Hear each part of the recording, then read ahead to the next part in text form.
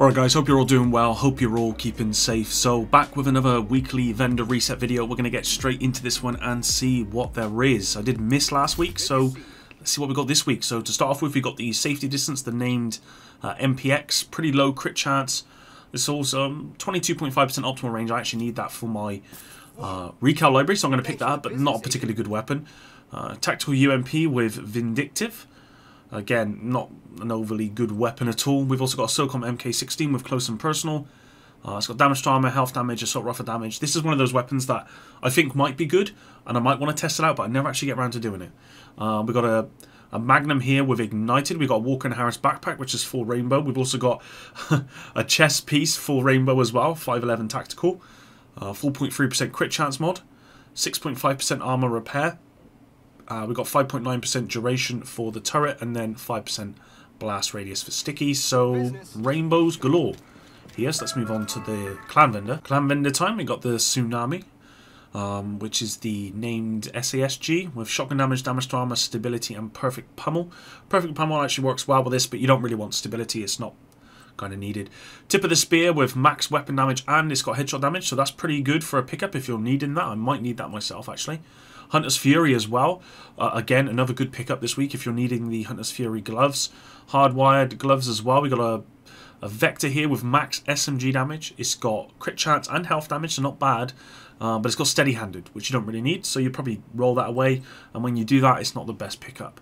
KSG with Ignited, again, not particularly good pickup. Group of Sombra gloves with skill haste and status effects, weapon damage, not great. We got an AUG with Red Basket, again, not particularly great. Badger Tough mask with almost max health, and we got armor on there, and we've also got explosive resistance. Badger Tough knee pads, not particularly good pickup. We got Empress stuff here, so we got Empress knee pads with repair skills and skill haste. Could be worth a pickup if you're needing a build with repair skills on it. We've also got 5% crit chance mod, 16.8% repair skills mod, 10.6% crit hit damage mod, and then we got 6.3% damage on Firefly. So let's move on to the next vendor, guys. Alright, so Theatre Settlement, we got the Surge with Perfect Spike. It's got reload speed, crit damage, rifle damage. Unfortunately, it's not a particularly good roll for that Surge this week. We got an M870 with Perpetuation, again, not particularly good. MK17 with max crit damage, reload speed, rifle damage, and then eyeless. Oh, great. Douglas and Harding gloves, not particularly great either.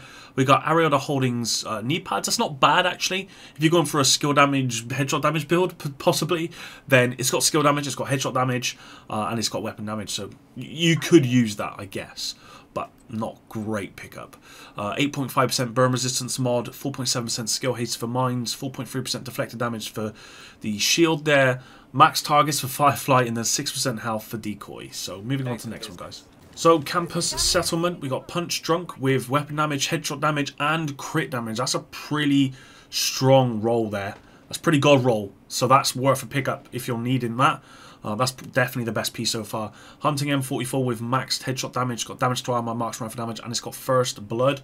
Could be used, although First Blood for me is not particularly good talent. L86 with Vindictive, not particularly good roll on that one. We got China Light mask with repair skills, crit damage, not great. Alp Summit holster with skill damage, repair skills, that could be used.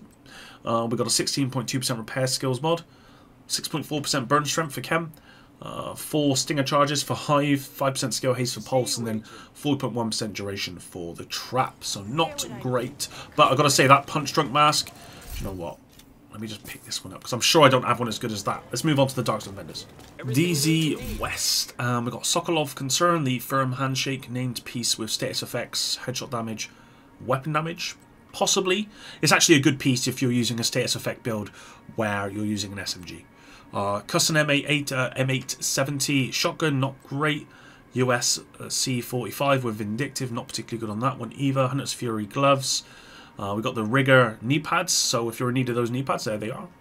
Richter and Kaiser gloves, not particularly good roll. Yao gear as well. Armor, skill damage, status effects, not great. I actually noticed that Yao gear was in the base of operations last week, I believe. I think that's the first time I've ever seen DZ gear in a vendor in the base of operations.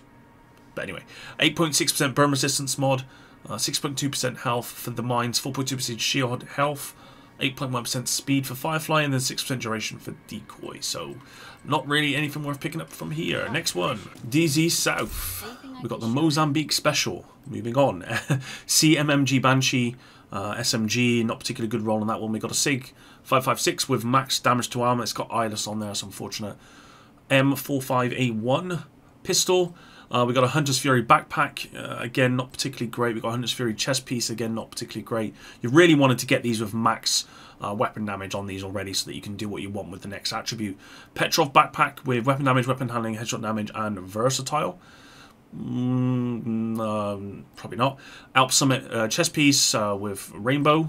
We got 10.1% crit damage mod, 6.3% duration for the drone, 4.2% damage for turret, and then 4.2% skill haste for sticky. So let's move on to the East Vendor.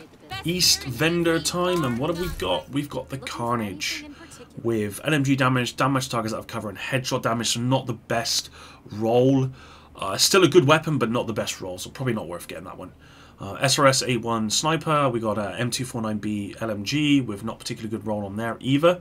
Eclipse Protocol Mask with repair skills, we've got Foundry Bulwark holster with armor and headshot damage.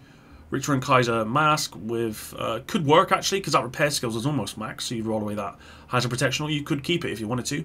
511 holster with armor, explosive resistance, and health could be used, although I don't really use 511 for anything because health is pretty pointless in this game. 10.2% skill haste mod, 4.2% damage for chem, 4% 4+4 stim charges. I really wish they would get rid of this these variants. 6.3% cone size for pulse, and then 5.9% duration for trap. So nothing great. Let's move on to New York. So New York Vendor, we got the Orgay 3 with SMG damage, crit chance, swap speed. It's a shame, and this also got preservation on there, so not great. We got a RPK with max LMG damage, damage targets that have cover and rate of fire with vindictive. Again, I probably wouldn't say that's particularly good. We got a military M870 with crit chance, damage to armor, shotgun damage pumped up. We got this pistol, the Disarus, with Ranger. We got Richter Kaiser chest piece with skill haste, armor regen, and gunslinger. Again, not great. Sokolov Concern gloves, weapon damage, armor regen, hazard protection. We got Golan gear for the holster here. It's got status effects on there. It's got armor and hazard protection. Maybe could be used, possibly. I don't know. 10% crit damage mod, 7% headshot damage mod. 4.1% damage to the drone, 5.9% skill haste to chem, and then 4.3% duration to the trap. Let's move on to the last vendor here in New York, and apologies if you can hear that rumbling. There is a bike gang around here, which really annoys me.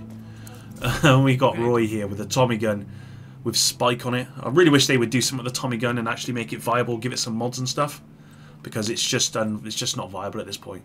Paratrooper SVD with Optimist, so that can work in a build.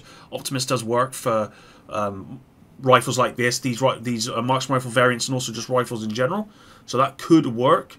It's a shame that the headshot damage is pretty low and the marksman rifle damage is low as well, but if you wanted to try it out, there you go.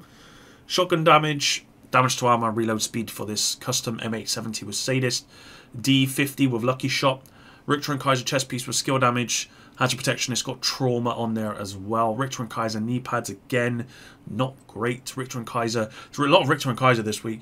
Richter and Kaiser mask with status effects and health. And then we got 8.5% bleed resistance mod. We got disrupt resistance mod at 8.5%, 6.1% skill haste for turret, 7.8% speed for Firefly, and then 4.3% duration for the trap. So this week, guys, there's a lot of rainbows, there's a lot of Richter and Kaiser, and I would say the best pickup this week is going to be that Punch Drunk mask. But that's it. Thanks very much for watching, guys, and until the next video, Epic out.